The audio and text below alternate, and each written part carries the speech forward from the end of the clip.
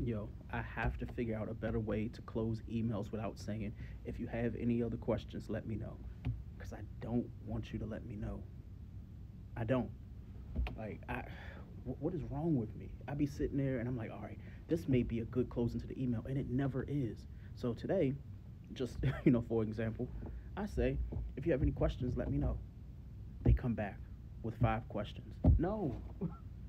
Oh no, I don't have the answers. I don't have any of the answers that you want. First and foremost, that was a formality. I should have just said thanks, Greg, and just left it alone. But no, what am I gonna do, yo? What am I gonna do? How do you close an email without letting them know that you don't want follow up? It's just like I said what I said. You can't say that, right?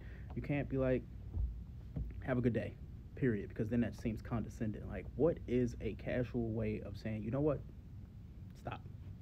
This is the end of the correspondence. Y'all let me know, because